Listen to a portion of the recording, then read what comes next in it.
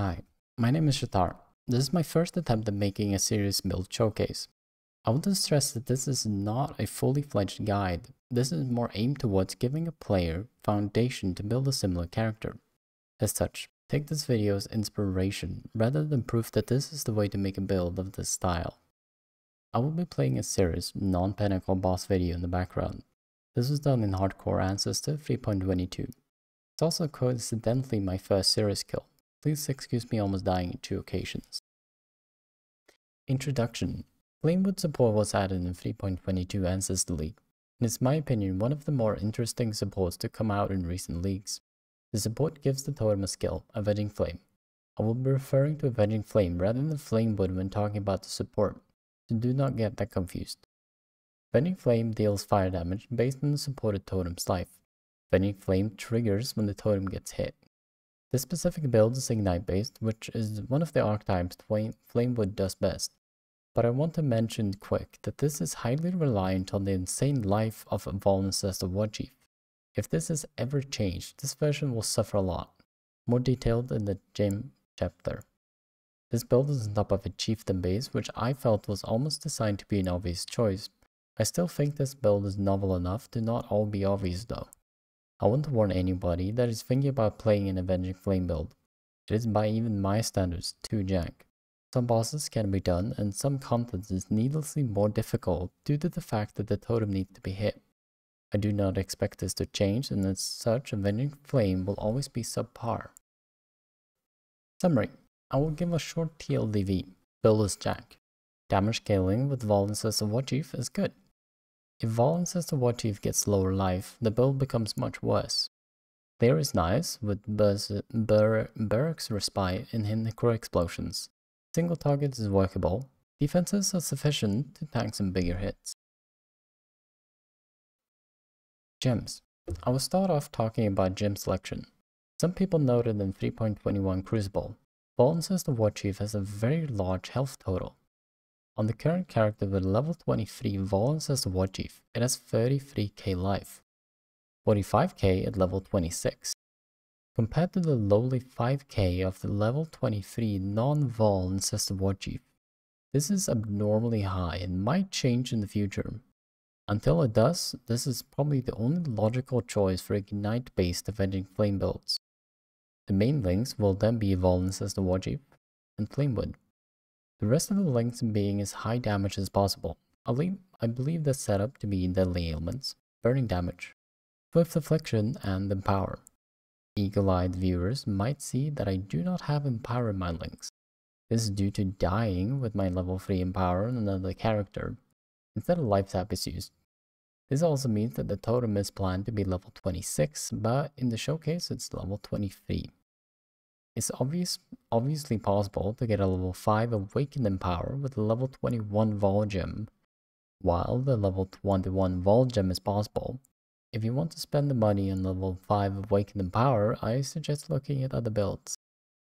Another important skill setup for this build is the Arcanist Brand setup. This build uses the very powerful Defiled Forces node located above Witch. I will talk about this node in the Passive Tree chapter.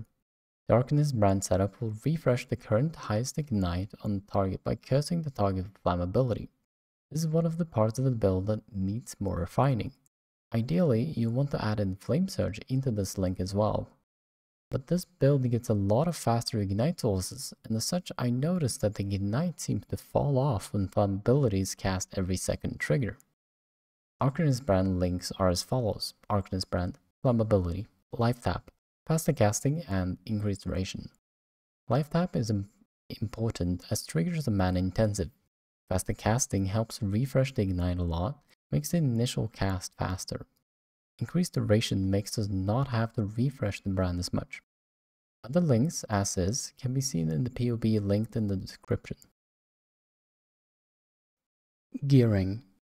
There's 4 main pieces and a few guidelines for the rest of the gear I want to bring up in this chapter. Weapon. The weapon used in this build is quite unique, even if it's a rare piece. It is the first time I have ever used the mod Level of Socketed Melee Gems. In this build, this mod gives a lot of damage as it increases the level of Ancestor Warchief. This together with level of socketed gems, it is possible to achieve level 26, the most expensive part being a brick level 3 in power. I don't think this build will get popular enough to have an effect on the market, but due to the current market dynamics, it is very cheap to get a high dot multi-fractured on a two-handed weapon. The best base would be a lion sword, which would give you 50 strength and 50 dex in implicit. Other options are also available.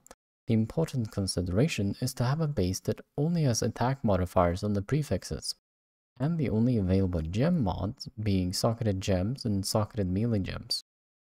The way I crafted my mace was by using alterations until I hit +2 to melee gems. Regal into any medium to high resistant. If it's chaos, keep it. If it's any other, change it to fire.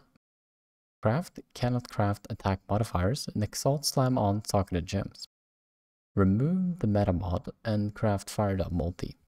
This craft is pretty easy, but it does require access to the meta mod.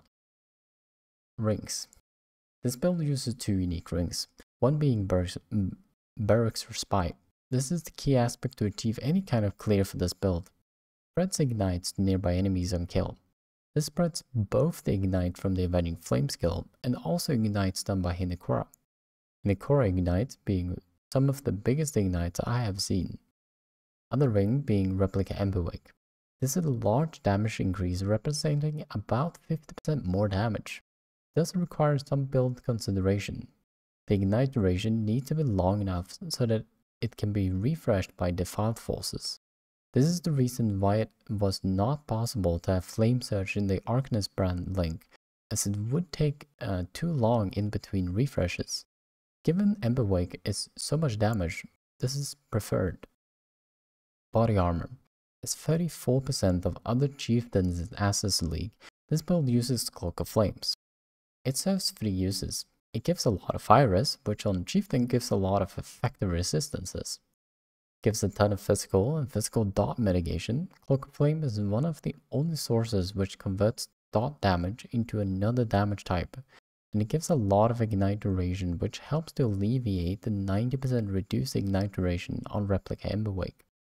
I want to note here that increases and reduction in ignite duration does not matter once the ignite is refreshed by default forces, as the ignite will always be 4 seconds in this case. Despite the risk of spreading misinformation, as I have not tested this, I think that faster ignite still affects the duration of the refreshed ignite, just to also detail that interaction. These three items are mandatory for my current setup, and I think they are all generally good ideas. Other gear. The other gear can be seen in the POB. Not perfect, and I snagged most of it from the other chieftains I did early in the league. The key features are physical damage taken as mods on the helmet, +2 to level of socketed AoE gems and gloves, damage over time multiplier, and projectile speed on amulet. We want extra levels of purity of fire to get another max virus. Current character gets it from gloves, which is the easiest source. Projectile speed might sound weird, but there is a travel duration in between the totem getting hit and the projectile landing. Small amount of projectile speed is nice to make the build feel a little bit better. Other good mods are high fire res, life, and life regeneration. Keep in mind that any piece of gear with one high res can be changed to fire resistant with Harvest, making gearing a chieftain super easy. Trash gear can achieve way over capped Ellie res, capped chaos, and a good amount of life regeneration even with a two-hander and 3 unique pieces. Passive tree. I will not go into detail about the tree. There is no crazy complicated stuff going on. We travel to efficient damage, we get 200% life, and mostly get max rest for defense. As tattoos are removed next link, it is important to note that the current character gets 2% increased effect of auras from tattoos, which grants us +1 max fire res. There might be a more elegant fix for this, but a small cluster with introspection could fill that role. It takes 2 additional points, but getting the max res is more important than some of the other nodes. The build gets a lethal pride jewel setup. This can give a multitude of good nodes. Current character really only gets some physical damage taken as from it. It's possible to spec into Tempted by War if one gets a lethal pride with Rakiata. They're really only good in a few boss fights with Pen, like the Shaper. But I feel in general it's not necessary. Conclusions. I think the damage scaling is sufficient enough to give it a pass. But this is only because of the insane life total of Valnacesta Warchief Totem in Defiled Forces. If the life of Valnacesta Warchief is lowered, or Defiled Forces somehow gets changed, I think it's necessary to reduce the defenses of the build to get more damage, and that will probably make the defenses not pass for my standards. Defenses also get a pass. The combination of taking a lot of physical damage as elemental and getting high max res is a basic but effective combination. Physical mitigation could still be better, but I think a redesign of the defenses of the character is needed for that. Dropping Cloak of Flame for a lightning coil or pure armor base is not possible, due to needing the ignite duration, and dropping Replica Emberwake would make the damage killing much worse. Recovery is good, as we get life regeneration on some pieces of gear and get a decent amount of regen from the tree. Clear is decent with respite and in the core explosions. It's important to not summon the totem too much, as if a totem gets oversummoned and it had launched a projectile, that projectile will not explode. Single target is surprisingly strong if a boss is maximum of 2 to 3 phases and can reliably hit the Valnacesta Warchief. One issue I have encountered is that melee totem seems to not have a non-zero chance of evading enemy hits. Melee attacks will often miss. It's important to put the limited use Vol skill in AoEs or locations you know an enemy will hit it. Once the ignite is up, keep it up with the brand.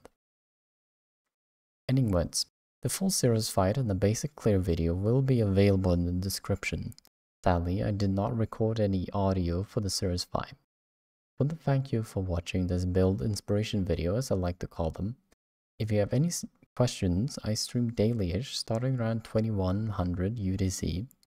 I will hopefully be able to make more of these videos in the future. Focus on making builds that interest me, and compared to other streamers or content creators, my builds will most likely suck.